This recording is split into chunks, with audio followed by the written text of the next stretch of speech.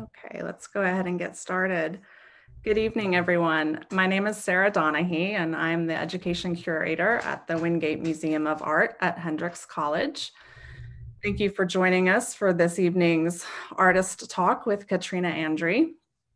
The exhibition Katrina Andry, The Promise of the Rainbow Never Came, is on view in the Wilcox Todd Gallery through March 12th. Please visit and bookmark the museum's website at wingatemuseum.org.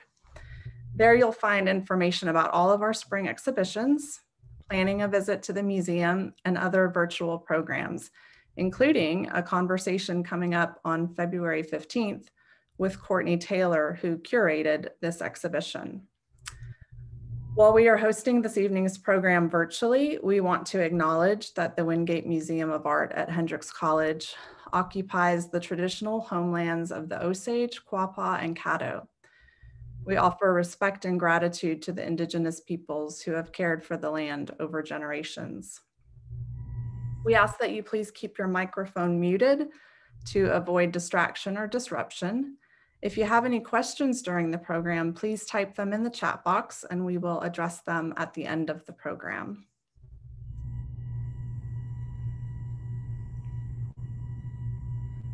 We are honored to have Katrina Andry with us this evening. Katrina holds a Master of Fine Arts in Printmaking from Louisiana State University. She lives in and maintains a studio in New Orleans. Most recently, Katrina was one of 7 artists included in the New Orleans Museum of Art's Changing Course: Reflections on New Orleans Histories, an exhibition reconsidering New Orleans upon the city's tricentennial. She was listed in the January-February 2012 issue of Art in Print as one of the top 50 printmakers. She has also been awarded many residencies, including from the Joan Mitchell Center of New Orleans, Anchor Graphics in Chicago, and the Kala Institute in Berkeley, California. This year, Andry is one of the 52 international artists invited to exhibit in Prospect 5 in New Orleans, a citywide art triennial, as well as in an upcoming exhibition at the Katona Museum in upstate New York. We are also pleased to be joined by 2 members of the Hendrix College faculty this evening, Tony Wall-Jadon and Melissa Gill. Tony is an associate professor of English. She teaches courses in US literatures and cultures. Melissa is in her 13th year as a professor of printmaking and drawing. Her own work as an artist focuses on multimedia printmaking, dyeing, and stitching on fabric to create objects that represent a transformation from the commonplace to the extraordinary. And on that note, I will ask Melissa to get us started, one artist to another. Thank you, Sarah, and thanks everyone for coming to this artist talk. We're super excited to get to know Katrina a little bit more and hear her talk about her work and the show that we have currently at the museum.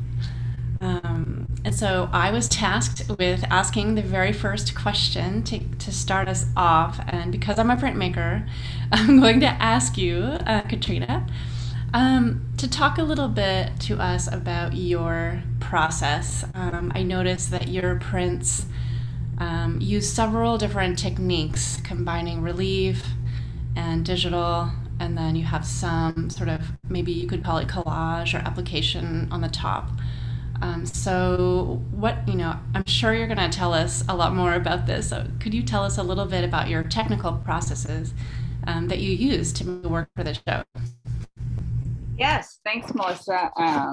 Yes, I would love to tackle that question. It is a very popular question. I think printmaking, as I'm sure you know, Melissa, is like a mystery to a lot of people. They want to know, what is it? What is this magic? Is it a copy? Like, no, it's an original. They're all originals. And the method that I used for this exhibition, I use a combination of relief printing, of color reduction relief, and multi-block relief. Color reduction relief is when you only have one block and you carve away the negative space, you print your first color, and then you carve that color away, and then you print your second color. And you keep doing that until you get to what's called the key line, which is your last color. It's usually the outline that you use for your prints. And I register all of my prints to be using just like a T registration at the top, mainly because my prints are really large. They, for y'all that have been to the museum, y'all have noticed they're all about like 4 feet by 5 feet in size.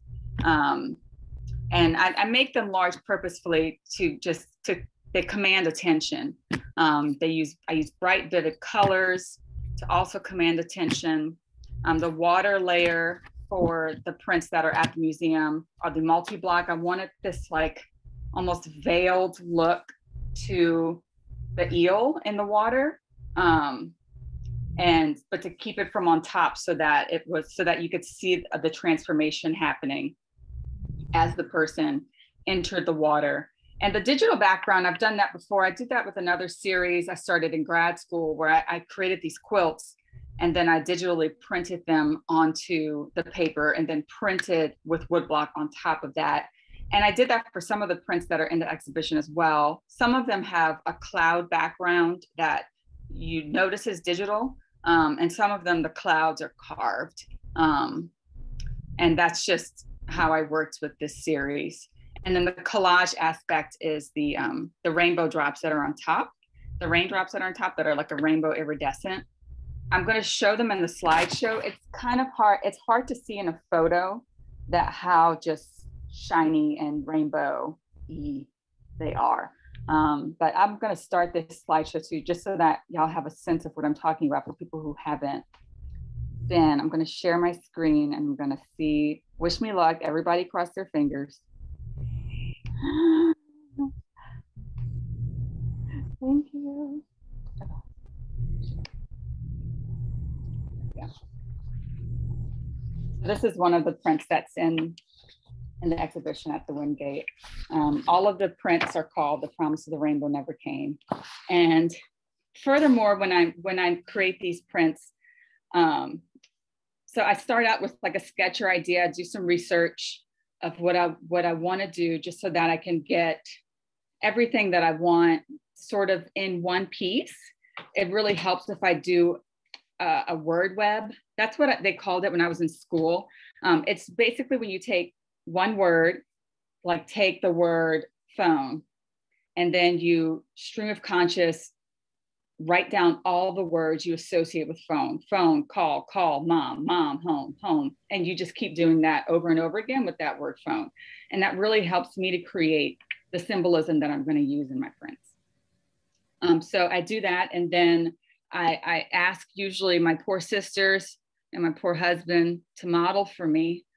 And then I create a collage in Photoshop, and that really helps me to start. And then I just draw straight from that collage into a large piece of birch, and then with sumi ink, and then I shellac that piece of birch, scrape the grain down, and I do that a couple of times. This really helps if you're going to carve on wood, so that you don't, so that your edges aren't rough, so that you can carve it. It carves very easily, especially if your tools are sharp.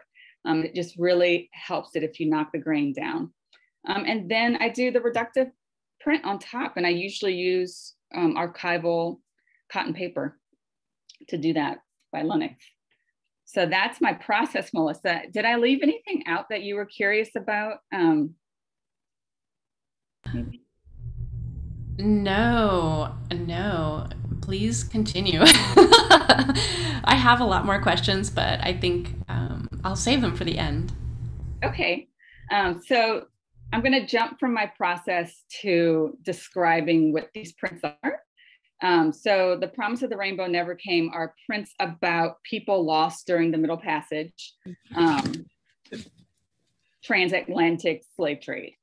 And so, sorry, I have notes that I'm going to follow, but I'm not going to read from, because who likes that? And so, yeah, so they're turning into eels, and the eels are kind of this own mythology that I created. And it's not really like, a lot of people in the past have asked, like, are the eels an escape from enslavement? Are they like sort of this Afrofuturistic view of Black people turning into water creatures and then having this sort of life away from people underwater. For me, they are not there.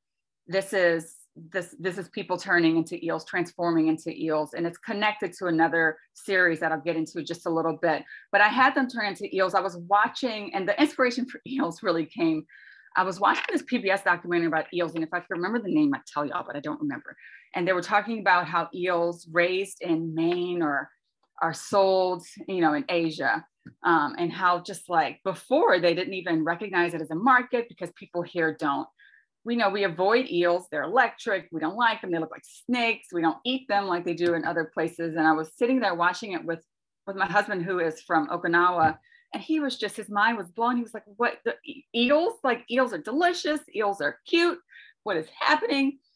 We also don't know very much about eels. We don't know where they spawn. We don't know how they spawn. We don't know where they gather. And so I don't know if it's out of a lack of curiosity or just that eels are so elusive in that way that we don't know much about eels. And so I thought that eels were an appropriate animal to have them transform into,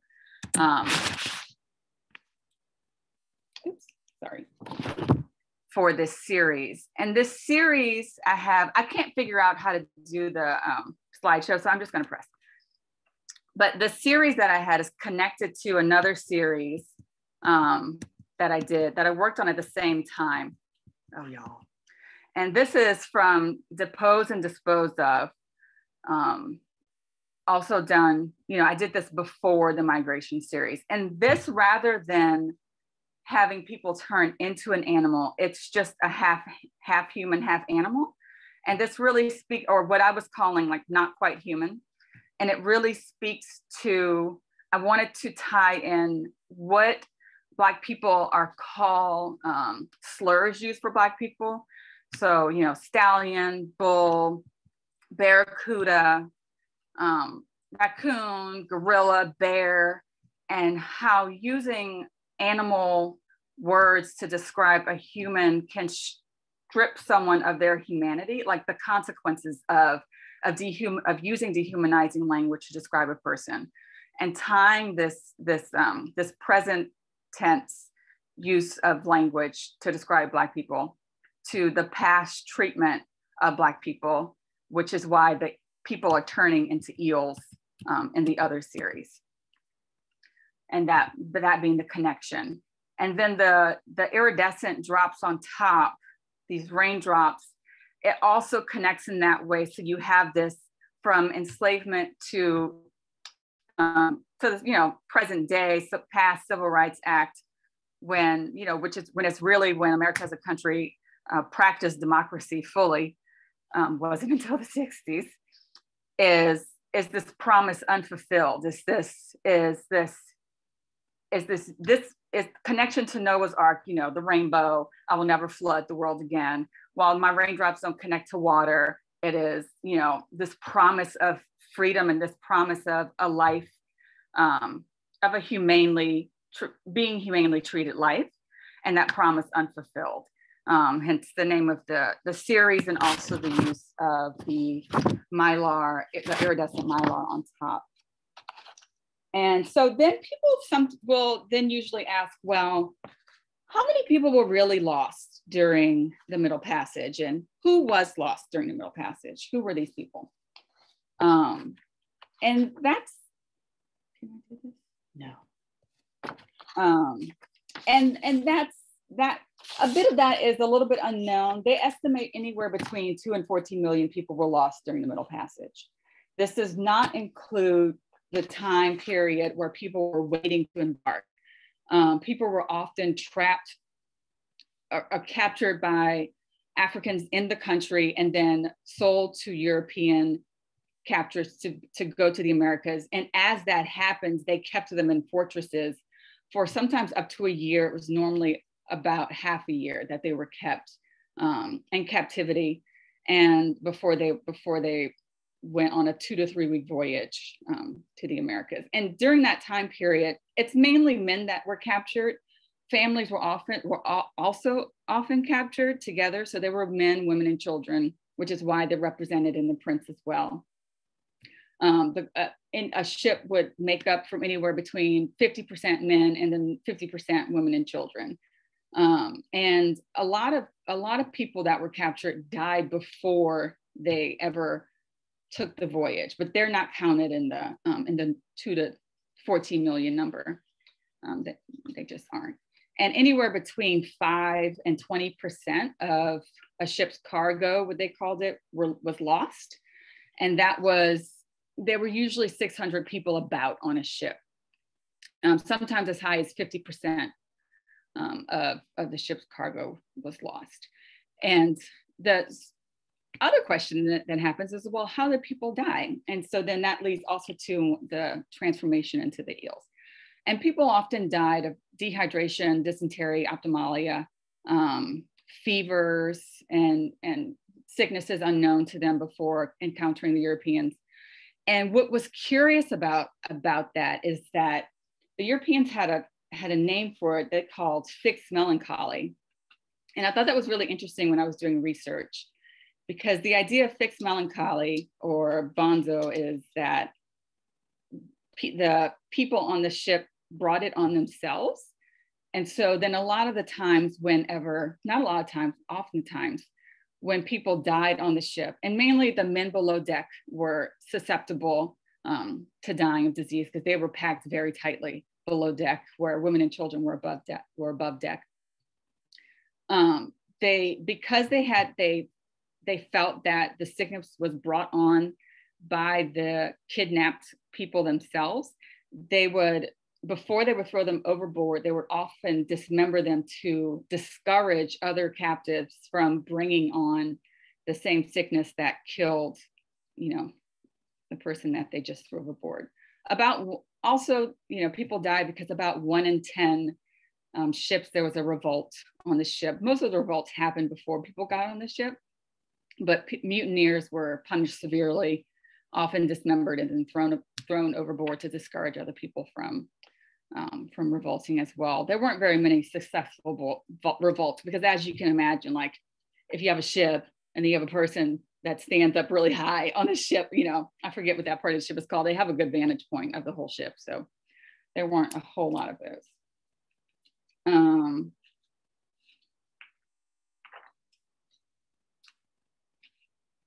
And then people might, like, well, what did they do on the ships also too? How long was the voyage? The voyage was about 2 to 3 weeks. And that was the typical voyage to the Americas, here. I didn't want to, to add to make sure the figures humanity was maintained. I didn't want to create figures that were dismembered, turning into eagles. I want it to capture their vulnerability, capture their humanity, and capture their story more so than the goriness of it, actually. And then another. So I was curious. Like a lot of people are curious. Well, because you hear like, did sharks change their migration patterns because of this? There's actually no evidence that happened. The evidence is that sharks followed these ships to a certain degree, and then other sharks picked up. But as far as changing their migration patterns, that didn't really happen. And that's a little history about the Middle Passage. So that work, it was really like some books and some research on JSTAR. That book from the beginning really helped influence this work as well. I'm sure y'all have heard Ibram Kendi's name like a million times by now. Yeah, that's his first book that he wrote. It's very good.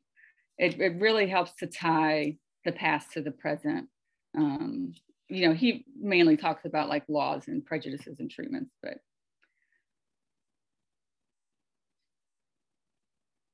yeah.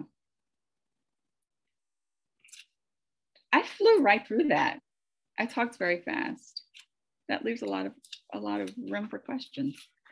I feel like I maybe left, yeah, it leaves room for questions.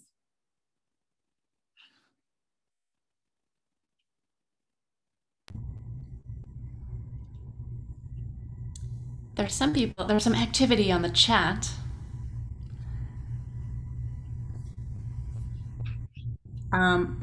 Is it okay if I ask a question from the chat? Yeah. So the first one I see is the postures of the figures in your prints are compelling, active positions that are somehow static as they delve into the water. When was the figure entered into the process among the many registrations you made for each print? Good question. So right away. So this print that we're looking at right now, the digital aspect of it is printed first. And then everything, so the eel and the bodies are printed together. Because some of the eels are separated out, not connected, I might print them at the same time using different colors. But overall, they're printed together. And yet I really wanted it to almost for the bodies to look shocked, looked vulnerable, not look like they were in any sort of anticipation, but more shocked and vulnerable. I think that for me really helped. Like I said, I keep going back to humanity. That really helped for me to try to put their humanity on display.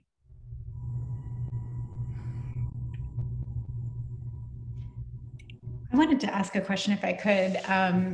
I'm super interested in the way that these prints intersect with and rework our understanding of the Middle Passage as a historical phenomenon. And so I'm curious if you would say a little bit about maybe your own process of, not just looking at these historical materials, but then thinking about crafting a response, right, that does justice to the humanity of the people who went overboard against, this whole process, this historical process that was dedicated to, removing that kind of dignity that you're working to restore. Yeah, sure. So I think that for me, it was, it's hard to say. I know a lot of the art is represented by picturing the people tightly packed, right, in ships, and just how the activity of the Middle Passage. This piece is a little missing that I found personally, and not my research, but just in how it was represented, and it being represented at all. People being thrown overboard during the voyage.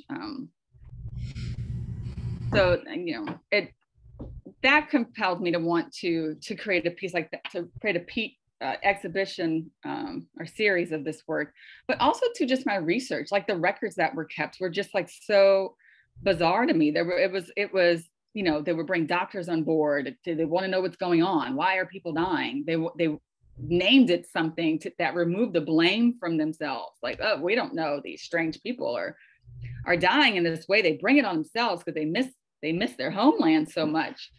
Or there was all sorts of debate. It even entered the debate for why it shouldn't exist anymore, the transatlantic slave trade. This idea that idea of fixed melancholy entered the debate in a way that, like, well, it should continue because, like, they're just strange and they're bringing it on themselves. We don't know what's going on. Like, I don't know. So that really, I wouldn't say it fascinated me, but I was like, wow, really? let me bring humanity back into this. This idea that people would bring this on themselves is nuts. And it goes, present day. You can argue that with, like, people trying to figure out, like, what's going on in these communities. Well, is it this problem? Is it this problem? But it doesn't take very much research. I would recommend the book The Color of Law and another book, The Color of Wealth. It doesn't take very much digging looking at legislation to know why these things are happening. But, you know, victim blaming is something past and present.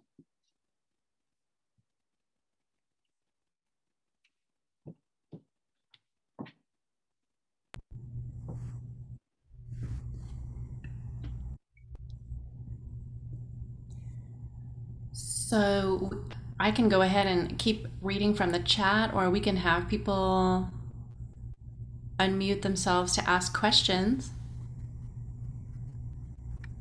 I'm going to go ahead and unmute myself because I have to dip kind of early, but I did also put it in the chat, if that's cool. I mentioned that I found it really interesting that there were like eels already present in the water, like as these victims were like transforming into eels. And so I was curious as to like what your goal was in making those and like what their presence was. Are these eels, are these victims? Yeah. Make it though. Yeah. I mean, the origin of eels is my own mythology, like this is how we got eels, right? So yeah, whether they're people who have made that voyage before and were thrown overboard, or were thrown overboard around the same time, is them, you know, are them.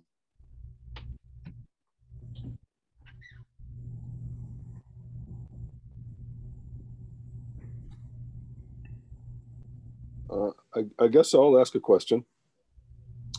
I got a question. Well, first of all, I saw your show just the other day, and I was really struck by the raindrops/tears, the way they moved with the you know, as you moved around the room, they really sort of come to life in a way that you can't see here. It's pretty cool. And my question is about that aspect of the images in particular. I sort of get the feeling that every choice that you make has sort of a visual reason and like a story/symbol reason. So my question is, you know, if you think like that, you know, what are the sort of two categories of reasons like that you might have for why you did that, what it means, and what it means about how it looks, and so why did you use that material, I guess, for that image, for those images? Well, for that, thank you for the question. So it goes back to the word web. Actually, I had the word promise.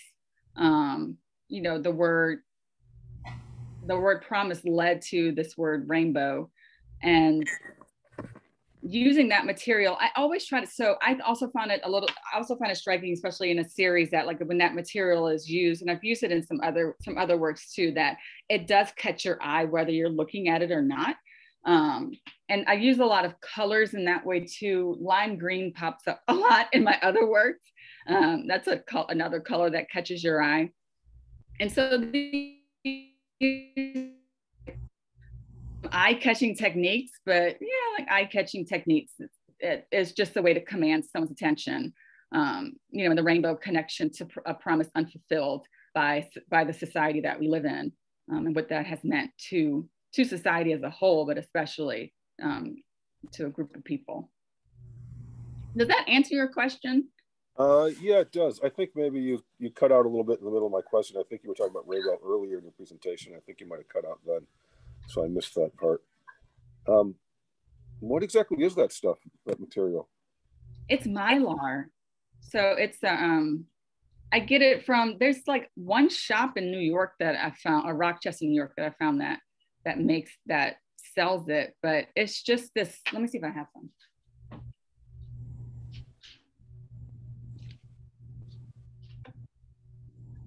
It's just this like iridescent mylar. You can also get it from this shop called Canal Acrylic out of New York. Mm-hmm. And play with it. And it comes with like a tacky back, but I found that it really helps if you mount it using photo mount, for it not to, you know, so that you can manipulate the paper better. Yeah, so you didn't run it through a press? You didn't like Shinkolay it on? Nope. It's too thick it's kind of too thick to do that. And I didn't know how that would take. I scraped it with, you know, I just kind of squeegeed it or scraped it with the with an ink palette knife. Thank you. Yeah. Katrina, I'll jump in with a couple of questions from the chat. Folks are wondering how long it takes you to make each print, and do you typically do such large scale work? Yes, I do typically do large scale. I've just tried to make a work that's like 32 by 32, and I'm struggling, y'all. But yeah, yeah. And it normally takes me, so, the research and reading and word webbing and writing and might take a few months. But then making the actual work, once I get to that point where I'm ready to make the work, I feel really confident about what I'm going to make. There are definitely some duds that get tossed out, but they usually get tossed out in the collage process more so than the actual making process. And I think the sketch to collage really helps me work out any kinks that I might have with the drawing, to try to keep the composition and work out some colors. But yeah, the print itself might take me, in between drying time, could take me like 2 or 3 weeks to do a print. But I'm fortunate enough to have a drying rack, a large drying rack, so I can make, I can be working on a couple of prints at a time. If you don't mind, I'd jump in again. Are you doing a lot of sketching while you're doing researching? You sounds like you have a long period of time where you're not printing, but you're thinking and reading. Are you drawing or coming up with ideas visually during that time? I am. So I'm doing more writing, but not like serious writing. So I'll be reading and I might highlight, but then something might stick out. Let's say like I'm, right now I'm doing work on colorism, and reading and writing. And if I'm like Brown Society, I'm like, oh, Brown Society. And I just write that down in my notebook. I want to research that later, or, blue veins, blue veins. Oh, I want to, or, the connection to, I might jot something down really quickly. And then I might research it further, but I'm really jotting it down because I'm reading about it. And I'm curious to see where that might lead me in my sketching. And then I'll do a word web from there. And then I'll make a ton of sketches. So one print might be the result of like, I've done 10 sketches and then I've combined 3 of them, and then I erase some stuff, and then I ask somebody to model in different positions to see if it really works out if I do this or that, and then I'll do another kind of sketch, and then I'll do a collage. So, but my sketches are like, they're not professional. I do stick figure sketches. I'm really just trying to work out an idea and composition and symbols because I use a lot of symbolism in my work. It's really what I'm aiming to work out. So they're, I'm not trying to work out like somebody, how, the shape of somebody's face, or, I'm not doing these large scale charcoal drawings. In spite of that, I still wouldn't mind seeing them, to be honest with you. Oh, really? Oh man, no, I wish I had my notebook down here, but I don't. They're truly unremarkable. They really are stick figures. I'd be curious. Hi, if I can jump in with a question. This image that we're seeing right now, that element of the show with the mirror figures, I wonder if you could talk more about that, because each print, if I remember correctly, most of them just feature one person falling in the water. I think there might be one that has 2, but there's something about the individual attention to, or the attention to each one. And then we see this element where just a suggestion of the sheer numbers of people who fell in the water. And I think, can you talk more about that? I mean, well, on the one hand, the idea of this this component, how does it interact with the prints? Because potentially at one point it seemed that, the prints speak very eloquently about the middle passage. But then this element here adds another um, some other implications and some other ideas that I can, I've come up with my own answers, but I want to hear what you have to, what you say about that component of the piece. Yeah, sure. So these mirrored pieces are meant, so when I was conceptualizing this work, I was really thinking about, you see all the prints and then you kind of wound up at this mirrored piece installation. The way that it was set up at LSU was that there were 2 walls, so they met a corner. And so if you stood in front of it, you saw yourself front and side in these people. So, you see people's humanity in the prints, and then you see your own humanity in these people, a way to garner empathy, as well as tie it together that yes, this happened, but we're all people.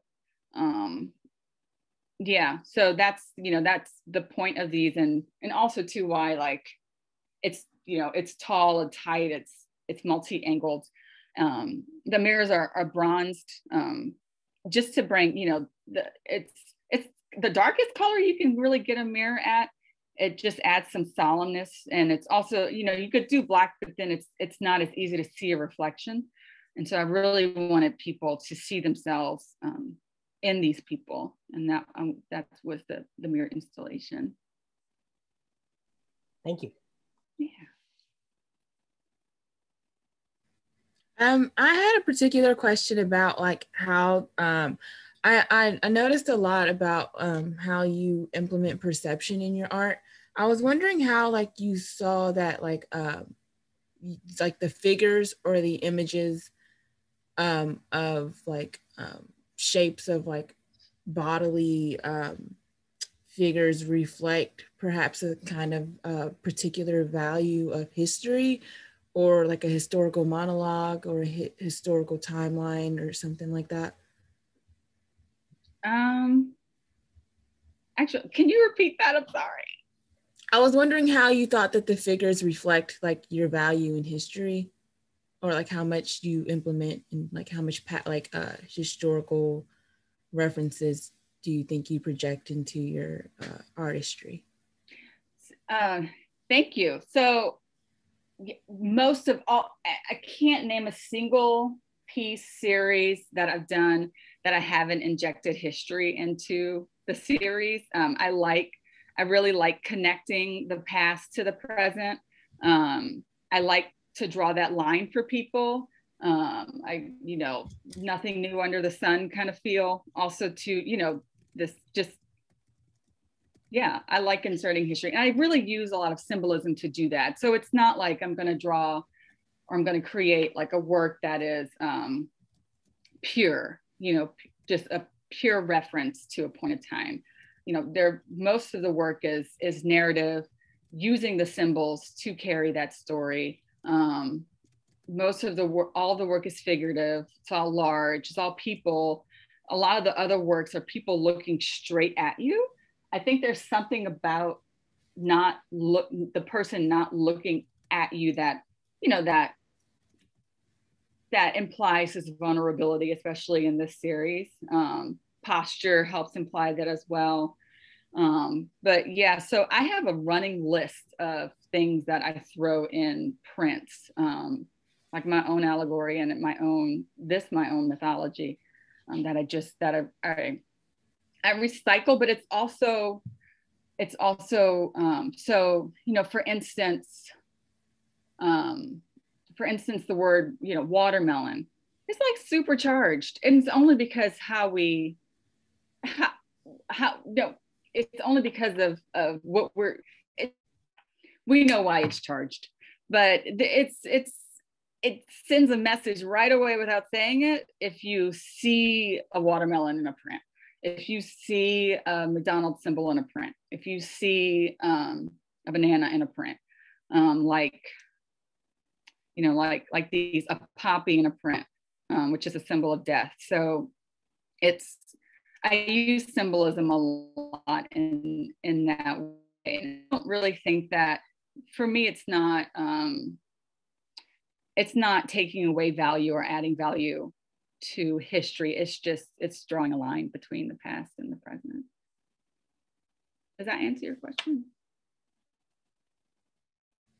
Yeah, that definitely answers my question.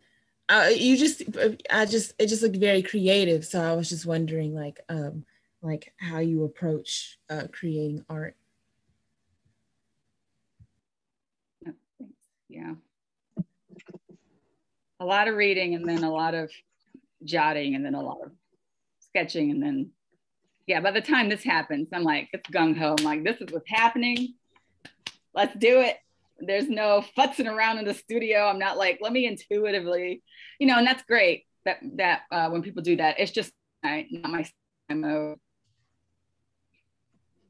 I have a question about that actually, because you mentioned this like deep research period, but you also mentioned like learning about like this like history of the eels and these facts about eels in like a documentary that it sounds like you weren't necessarily watching for this kind of research. It was just like that connection sparked.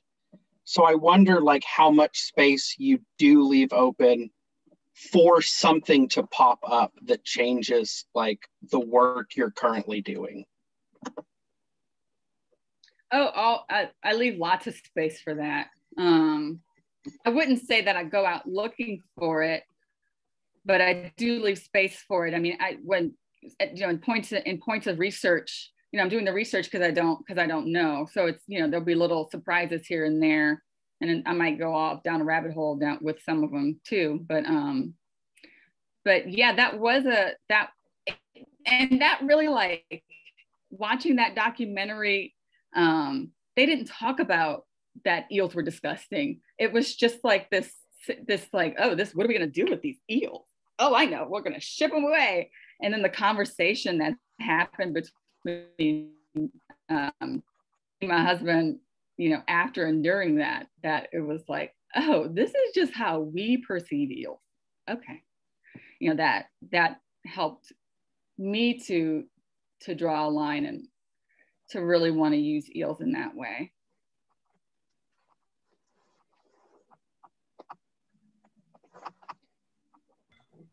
Can I hop in and maybe ask a question that's in the chat, but also maybe add on to it a little bit? So Barbara is asking, she's noting that the postures of the figure are really compelling, right? That they're active in, in the sense that they are in the middle of a movement, but they've become static as they're entering into the water. So Barbara's asking, when the figure comes into the process of registering the registrations that you make for the print. And I'm also curious just to hear you kind of say a little bit more about the relationship between like the feeling of activity in the bodies. Like I'm thinking of the one image in particular of the woman with her hands over her head as she's going into the water, like this woman. So this kind of, there's a kind of activity that's there. Versus that idea of fixed melancholy, right, that you're working against? Yeah, for sure. So to answer your first question, in the registration process, I mean, it happens right away. I'm trying to see, let me grab a piece of wood.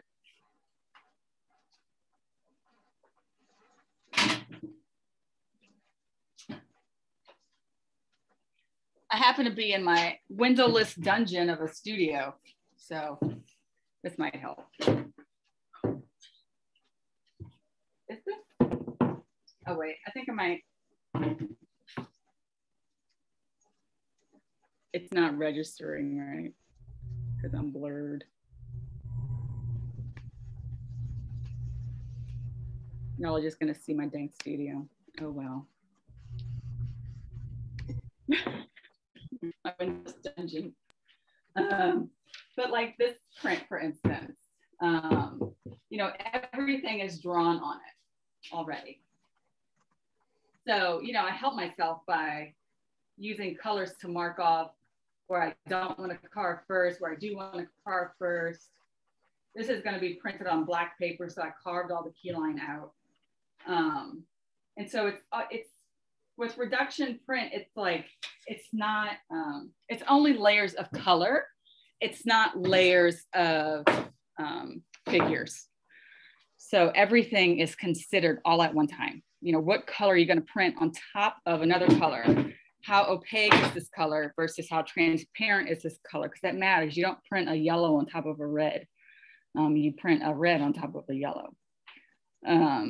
So yeah, you know, the registration is, oh, I didn't register this wood already, but it's just at the top.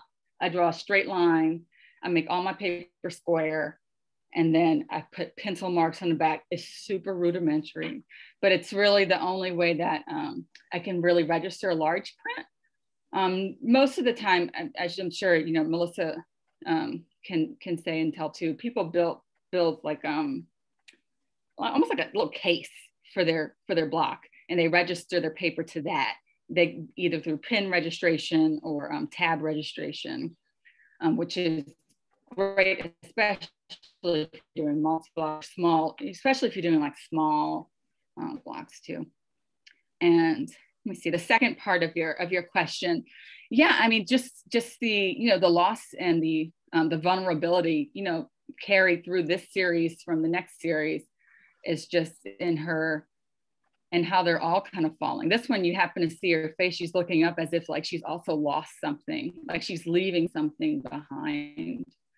And maybe she is. Okay, I think I might blur my background again. It's so depressing.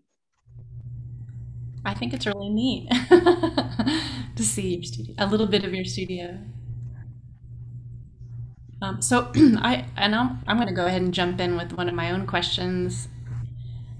So one of the things I'm really attracted to in this work is the transition, right? You have the body that's half in and half out of water, you know, the part of the body that's in the air still is the vulnerable looking. You know, you can sense the humanity and the vulnerability, and then they kind of descend into this like blue veil, you know, of water, and then they start to transform. So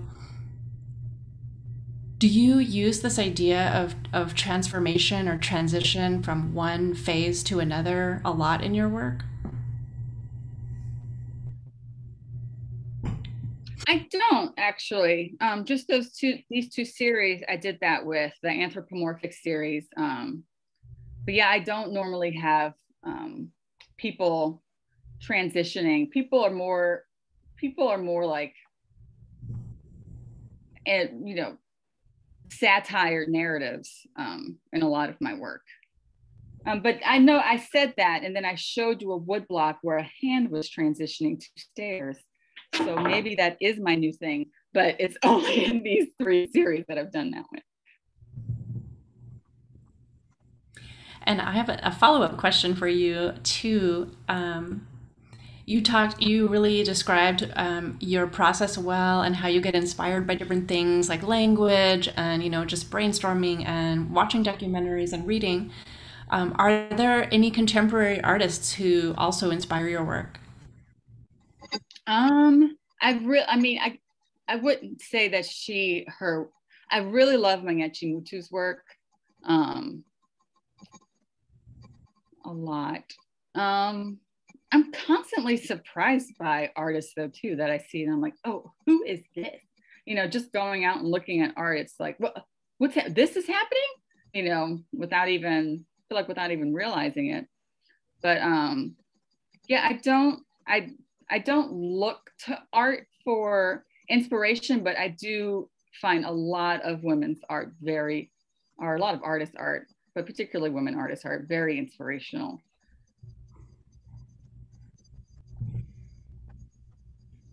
My process is a little different, that I really am looking to words for inspiration. So, you know, works by, you know, bell hooks in general, and Angela Davis and Dorothy Roberts and Irving Kendi and Ta-Nehisi Coates, and you know, that's really where I'm like really looking.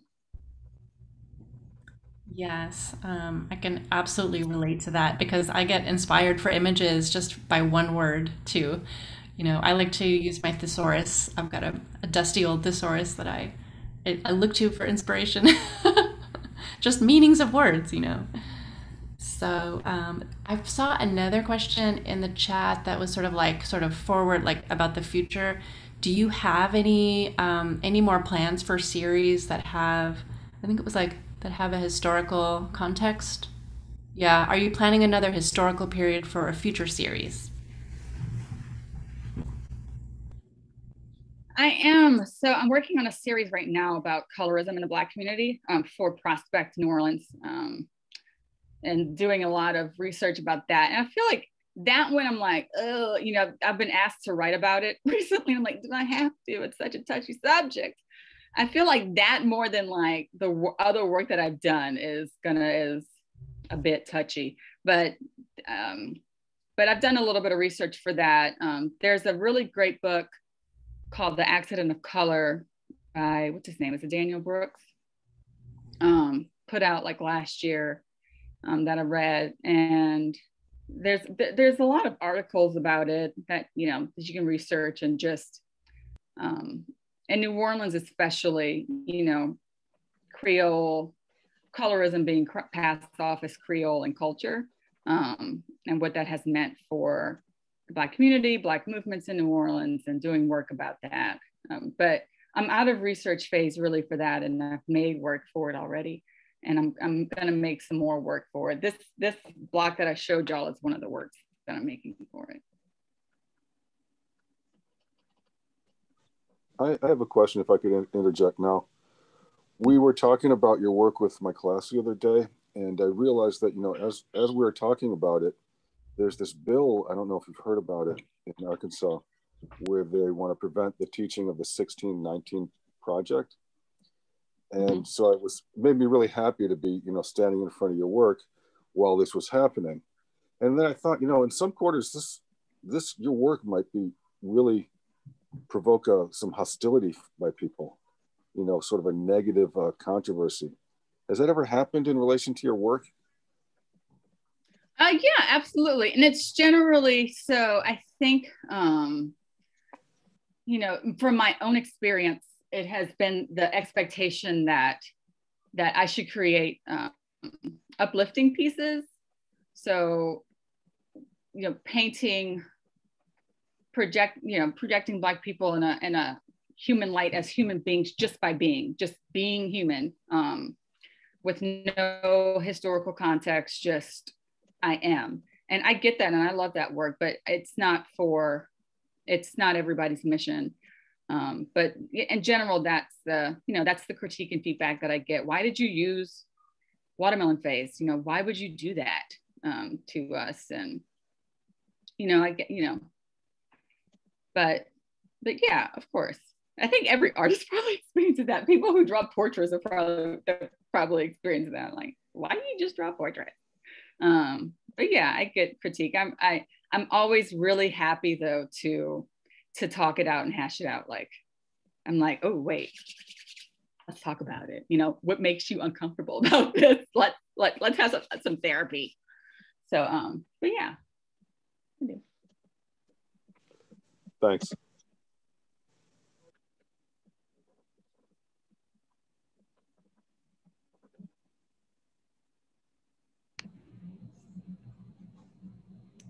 Katrina, I'd like to ask a question. I think that was in the chat, and then I'm also curious about, but kind of the very specific installation for this exhibition. How do you decide what you want and how you want your work to look in different spaces? Let me just pull up the question to make sure I cover that too. How do you decide to organize differently in different spaces? How do you want viewers to interact with it? So yeah, just a little bit about installation, if you would share that. I'm sure SketchUp is a really great program, you know, to do that, to plan for spaces and then to share with spaces so that they know what you want. You know, for me, it's always like the height of the piece, like, and the spacing between. I think it's always, and I think you probably know that, Sarah, because I'm sure that it was in writing when you got the work. But the work is big and needs breathing room. There's a lot of, for me, I feel like there's a lot of context to take in. There's a lot of like symbolism. There's a lot of things I want. It doesn't matter. I mean, it matters there in the space, but I don't want people to look around and just go, oh, I want them to like be with a piece and then be with the next piece, be with the next piece. So, but yeah, SketchUp really helps. And then just advocating for yourself. If you don't want salon style hung work, say that. If it's important that your frames are, that your work is framed in a certain way, say that. If it's important that your installation is hung in a certain way, but you can't be there for it, say that.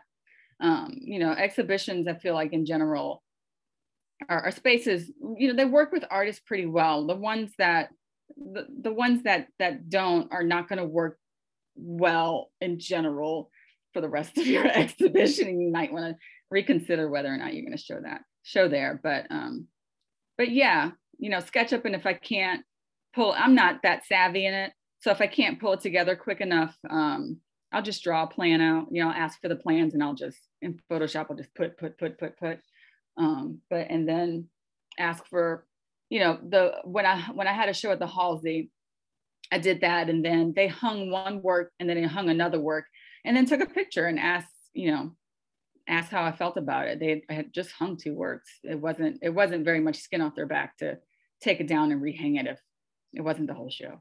So yeah, advocate for yourself. Tony or Melissa, do you guys have any other questions? We recruited you specially for this, and I want to make sure that we take advantage of anything that you guys might be curious about or want to share from your experiences in seeing the exhibition.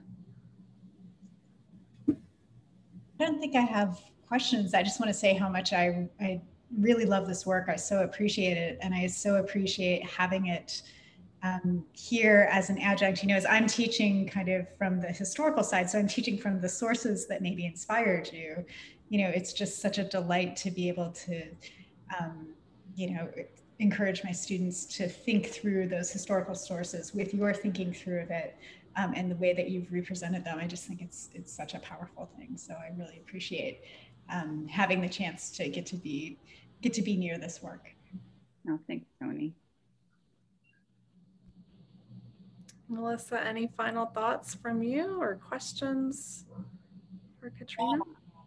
I would echo Tony and just thank you, Katrina, for lending your work. It's a very powerful show, and it's been wonderful to hear you talk about it, and then talk about some of your other bodies of work in relationship to it. I think we're just really lucky to have you in our museum. And I've really enjoyed this chat with you. Oh, thanks, Melissa. Thank you, Tony and Melissa, for being with us this evening. And a comment from one of our attendees in the chat is a great way for us to end. Not a question, but your work is beautiful. Thank you, Katrina, for sharing with us. And so I'll thank you too, Katrina. Thank you for sharing your work, and thank you for sharing your time this evening. And it's great to hear from you directly and to see you in your space, in your studio. That's a treat too. And thank all of you for joining us tonight and being with us. And I again encourage you to visit the website, wingatemuseum.org, to keep up with everything that's happening at the museum, and come visit us. Check us out. There's good stuff happening. So with that, we'll close the program. And again, thanks everyone for being with us. And thank you, Tony and Melissa, and especially you, Katrina. Have a good night. Oh, thank y'all. Yes, thank you.